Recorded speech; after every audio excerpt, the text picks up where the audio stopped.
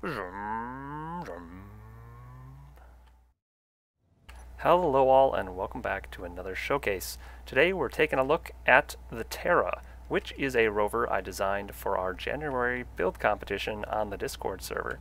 The prompt was build a small grid rover with an interior. So this is what I came up with. It's a 3-part rover. The TER part of Terra stands for the Terrestrial Exploration Rover. That is the main rover body. The second R, stands for Remote Drone. That is that little guy over there, merged up. And then the A is the Ascent Vehicle. That is right here. Now, these are all merged together, right? So the reason for that is it increases stability overall while driving, and also because there are no other subgrids on this rover, I can actually print this in survival really conveniently. You just start printing from the front, print towards the back, you'll print the entire rover plus the 2 additional vehicles all at the same time. Now let's take a look at each vehicle individually, starting with the Terrestrial Exploration Rover. This is the main rover body. It is a 12-wheeled rover, and we're going to just start from the front and we're going to just work our way around it clockwise, looking from the top. So the front of it is pretty straightforward. There's not a whole lot going on up here. We have our camera, our lights, and you can see that the suspensions are placed underneath the vehicle. This is true for all the wheels, and that keeps our wheels close together so that we are not bottoming out a ton because of how wide our vehicle is. This vehicle is not very wide, but it is very long. I kind of remedy the turning problem that causes by having the front and the back wheels turn. Even the middle wheels turn, but they only turn very slightly. So this vehicle can turn about as fast as a normal front wheel drive vehicle that is half its length. Coming around to the right side of the vehicle here, this is where we have our only entrance to the vehicle, and you can get in it very comfortably because there's this nice little button here that lowers down the suspensions. And when the suspensions are lowered, you can hop right in. It's really easy to do. Doesn't take much practice. You just walk towards it and jump, and you end up here. And the button also raises it back up. There's a whole bunch more convenience related to that on the inside, but we won't go into that just yet. We're going to stay outside. Right here above the wheel wells, and this is the same on the other side, this is access to your large cargo, so you can actually put your tanks wherever you want in the entire vehicle by accessing through either of these holes on the side. The right side of the vehicle also has a little camera. The camera is right by your ladder, so if you're trying to park and line your ladder up to something, you can do that. The ladder is just kind of convenience for people that don't use jetpacks. Not a lot of people really care about ladders. They're really inconvenient to actually use in the game, so yeah. If you do use them, cool. I like to always add them. They look nice, and they do give an option for people that are playing in that type of scenario. Back down on the bottom, right behind the ladder, we have the Ascent Vehicle. It's all hooked up there. We'll get into that later. The back of the vehicle isn't really that dramatic either. We've got a backwards camera, and not a whole lot going on. That's kind of just where our small vehicles are docked. Coming around the left side of the vehicle here, starting from the back, we've got our side connector. Of course, our camera is really close to the side connector, so you can use the camera to line things up while you're driving. We also have an ejector system, so if you want to spew junk out that you really don't want, you can turn that on. Got a little warning light, so if you're driving, there's also controls for it inside the vehicle. So if you're in the vehicle, you sit in a seat and you see the light flashing, you know that that's on. Usually I like to turn these things off while I'm driving so that stuff doesn't spew out and get caught under the wheels and then projectile through my ship. That's not as much of a problem anymore because I don't think those things deal damage. But if for some reason you're jettisoning ammunition and it falls under wheel and then shoots in your vehicle and blows up, could be bad. So I always like to keep those off while I'm driving. We've got our access over here, just like the other side. And I also have some seats over here. If you are with a group of people and you're playing and someone jumps in to drive away, it's kind of convenient for bigger vehicles to just be able to hop on the side and just ride from out here. You don't have to get into the vehicle, go through all the doors and do different things like that. You can just hop on there.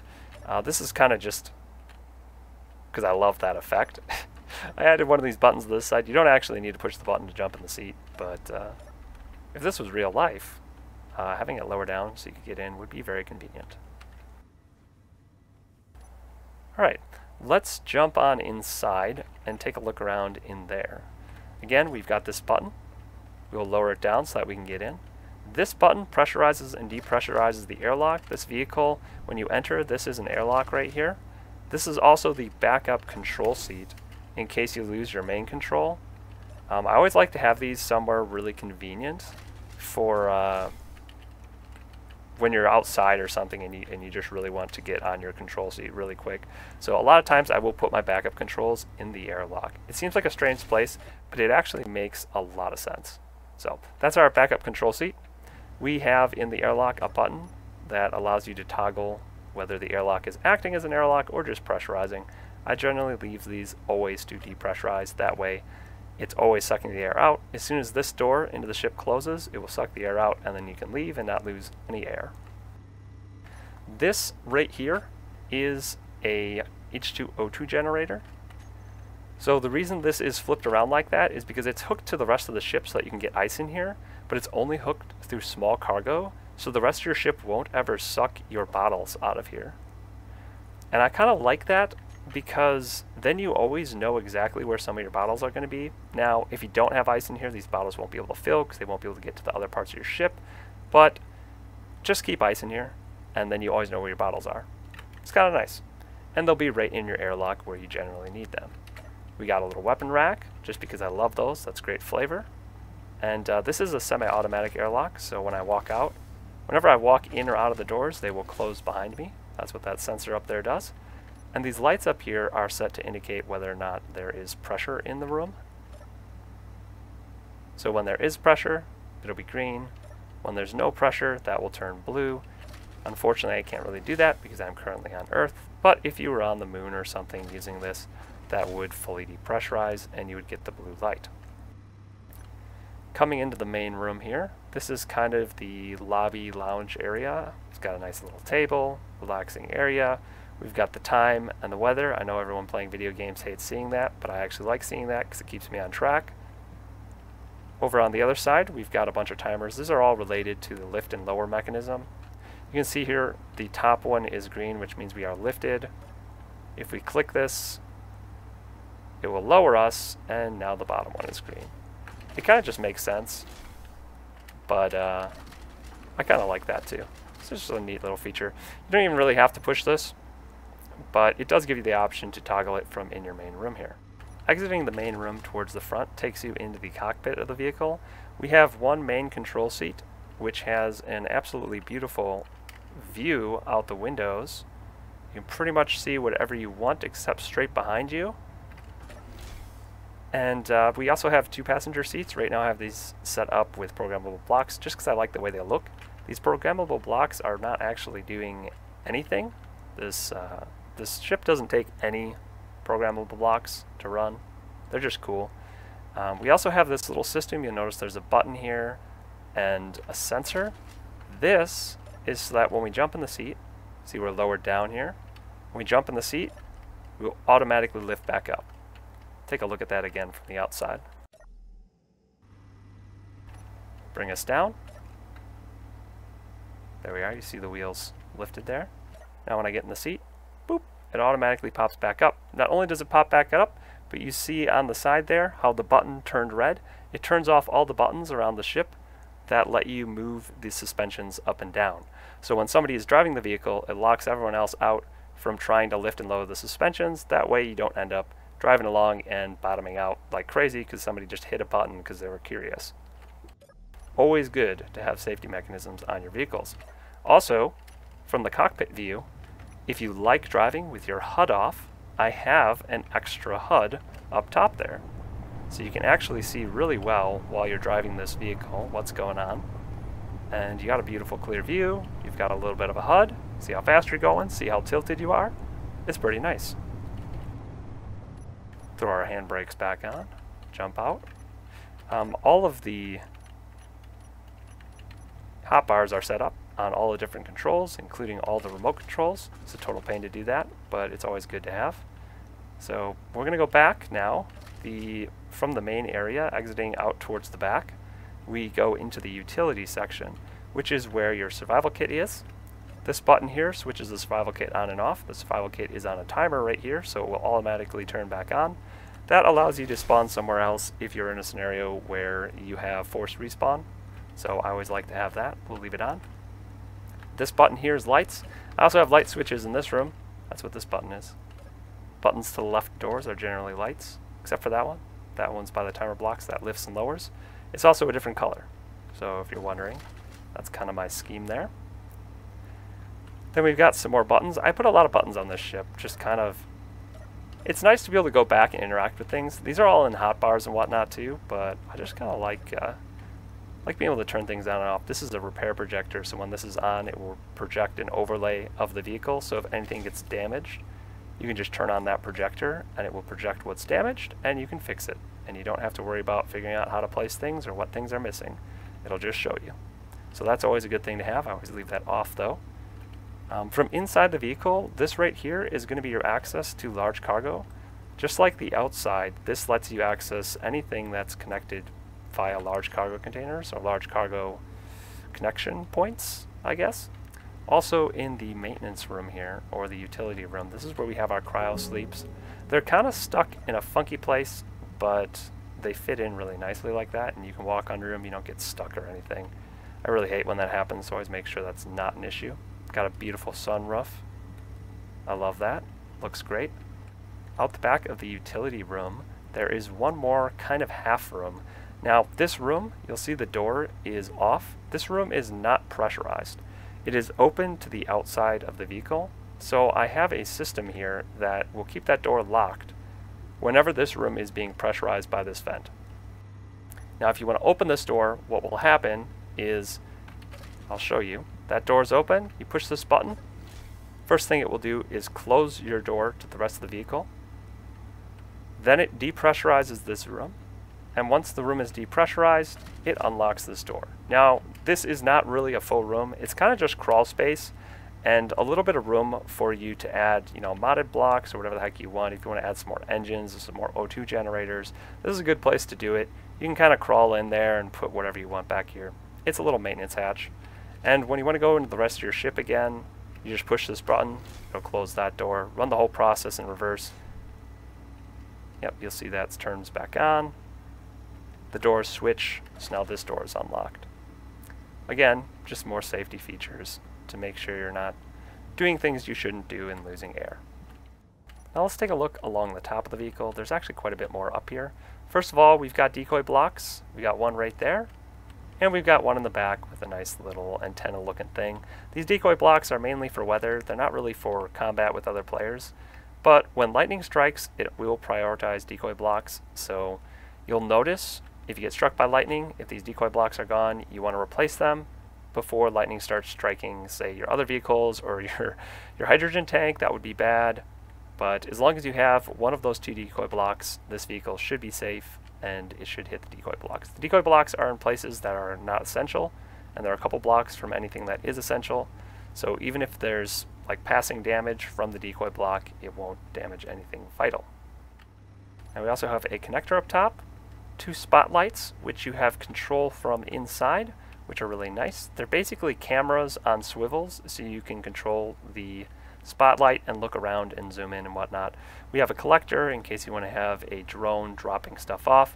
Who knows, with the new update coming out, with the AI update, I might make some ships that you can attach onto here that do different things. I think that'd be really cool, and then you could have them do different things, come along, drop some stuff off, and then go back out, do some mining, do whatever you want them to do. I think it'd be really cool. Aside from some decorative stuff and a few parachutes here and there in case you fly off a cliff, there's not really much else going on up top here. For docking the Terra with a large grid, there's two ways you can do it. You can do it with this top connector here, or you can do it with the side connector. I find that the side connector is the most convenient way to do it because it is at exactly the right height with the suspensions lifted to attach to a connector on a large grid. So if you're on the large grid, 2 blocks up, you put a connector, it will attach with that very conveniently. If you want to attach with the top one, this connector height is a little bit too low and this one's a little bit too high, so you'd have to use a piston setup to get the piston to the connector to the right height to connect to the top connector. Now this height is 3.3 meters, So you set the minimum distance to 3.3 meters, the maximum distance. That's how high you want it to be pressed up, and then your connector will be at just the right height. We'll just jump in the vehicle here, and I'll show you the attaching sequence from inside. Turn that off. You basically have to get, if I'm going to do the left connector, I have to get right up against this wall. As close as you can get without scraping on it, pretty much. And then your connector will actually be close enough. So make sure you have a little bit of room for yourself to do that. And it'll be pretty obvious when you do get the connection line up. There we go. Now we're connected on the side. It's pretty easy to do, and you don't have to worry about the height at all. Drive right off. Now, if you want to connect up to the one on the other side, you can either do this from third person. If you don't have third person, there is something I kind of set up with this in mind, right? So like even in third person, it's kind of hard to do that. And the way I would recommend doing it is I set up on the hotbar the number 2 key, which controls a spotlight in the front, and this spotlight is purposely lined up with the connector perfectly, so you can look and see if you're lined up front back with this one. Back out to the cockpit, hit number 3. That gets you in the other spotlight. The other spotlight is lined up with that connector in this direction. So you can use these 2 spotlights to make sure you line up your top connector, which is kind of nice. I recommend using the number 3 one, the back spotlight, to try and line this up, because that's just kind of the best way to do it. Now I could go and jump back into this and be like, oh, I got it lined up the other way, now I just need to line it up this way. There we go. And you got connected. It's actually pretty easy to do, and I kind of like using those spotlights to do that. That is the exact reason why I put them where I put them. There's also some other reasons, like just convenience. They give good coverage at a diagonal like that, but mostly for connecting to that connector and looking at if something is lined up to drop into your collector, which also could be something you want if you just want to drive by your base, have it drop fuel into your collector, and then drive out and never have to get out of your vehicle. I think that'd be kind of cool. I've never done that before, but it's a possibility with this setup. Now we're going to move on from the main rover here. We've pretty much talked about everything. There's a few things such as the target lock detection and warning system and automatic door closing and error management, but you've seen all that in my other builds, so we're going to move on to the remote drone now. This is the little vehicle attached on the back left side right here. It is an extremely simple drone. It's basically just one big battery, enough thrusters to make you fly, and one little Gatling gun tucked underneath there. So in order to control this, I am going to jump into the vehicle and sit in a chair. That way I can control it further. Just jump inside here real quick. It doesn't really matter where you sit, and before we sit down, we're actually going to just walk back here. I'm going to flip on the antenna. You can do that from a chair, but it's just easy to push the button. So I'm just going to sit right here. It doesn't really matter where you sit. There's a few things you want to do before you launch this thing, and we're going to do that all from its remote control. So once you're in a chair, I'm just going to open up the control panel. I'm going to go to REDR. There we go. REDR is just all the blocks for the remote drone. They all have that prefix, so it's an easy way to get to all those. We'll just control the remote control of the drone, and then from in that, we'll go to the third control set. We're going to turn on all the thrusters. I do believe it's that one. You should see little plumes. There we go. It's that one, number 6. We're going to turn on the antenna. We absolutely need that on, and we're going to stop the battery from recharging because we need to use that to power our vehicle. Now we're going to go back to control set 1 on the drone, and we are going to turn off the merge block. And this is going to kick us out of the remote control, but that's okay. I'll just turn the lights on here. So I'll hit number 5. That's going to kick us out. Now we just have to go back into the menus, and you go to the remote drone thing again, and you're just going to have to control that again. That's just how it is. It's because it became a different part of a different ship. And now we can go, we can look through our camera, and we can detach our connector and fly off. And now we're controlling the remote drone. See the shadow there. We're just going to fly around. You can use the little gun. It's pretty cool. And you can use this for scouting. There's really not a whole lot to do with the drone. I think mainly what I would use it for is looking for a good way. Like if I'm in this valley, I'd use it to look for a good way to get up onto the ledge there or something. You could use it for combat. Eventually, with the new update coming out, you could set this up with the new AI blocks, and it could just follow you around and shoot things. And I think that'd be kind of neat. But there's lots of things you can do with it. If you're in a scenario where you don't have a jetpack, it is a nice way to just get a nice little look around. It is atmospheric thrusters only though, so it's not going to work on a moon or something like that. But it should work on all the planets pretty conveniently. See our drone down, or our rover down there. That's pretty cool. Not a whole lot to it. When you want to come back and dock, it's a little bit tricky because I don't have a reversing remote on this, because that would require you to once again leave and then connect via the menu, the remote access menu, which I don't particularly like using. It's kind of clunky. I like just accessing the remote. So come on in here. Now we have a reversing camera, but you're going to have to use the forward-facing remote controls, so everything's going to be reversed. So it takes a little getting used to, but you can just dock right back up here. The camera is way down on the bottom by the Gatling gun, so you got to line the camera up way down here. And you see it got us really close. We can just flip on the merge block and we're connected up again. And once again, it's going to kick you out of the remote control for the drone, so you're going to have to go back into the menu and gain access again if you want to go through and turn stuff off the same way you turned it all on. And I'm just going to go ahead and do that. I'll turn all that stuff on, set the battery to recharge, and we're good. And that was everything for using the remote drone. We did that all from sitting in the lounge, which was pretty chill. Now let's move on to the last vehicle here, and that is the Ascent Vehicle, which is parked right on the back right corner of the rover. This is kind of a unique type of vehicle in Space Engineers in that it does use hydrogen thrusters, but the fuel source is really ice. This is a light enough vehicle that the hydrogen flow provided by a single O2H2 generator will give you enough hydrogen to lift the ship, sending that hydrogen straight to the thrusters. So you put ice in, and you don't even really need to use a lot of tanks. I did put one little hydrogen tank on here so that you can get extra flow while near the planet, maneuvering for landing or doing something like that. But you don't even really have to have that on. It's just kind of, it's there for the little extra oomph. So let's jump in here and I'll show you how that works. You gotta make sure when you're using this that you do have ice in it though. So ice is your fuel source and there's no real gauge. You do have that little hydrogen gauge and you can use your hydrogen tank if you have no ice, but you're not gonna last super long with that. I definitely recommend filling up your hydrogen tank or your O2H2 generator with ice before you take off with this. So make sure you do that, and then you can just jump in the cockpit of this one. You don't have to do any remote access. We're just going to switch to control set 3 here so that we can turn everything on that we want on. You're going to want to turn on the O2H2 generator for sure. Turn on all your hydrogen thrusters there. I'm going to turn the beacon on. When you're flying this, you definitely want the hydrogen engine to be off. Otherwise it's going to steal hydrogen flow from your thrusters, which you don't want. The hydrogen engine is just for when you're parked. If you're parked off somewhere and you really need to recharge it, you can use your hydrogen engine, but definitely turn it off while in flight. And make sure you turn your batteries to auto so they're not on recharge.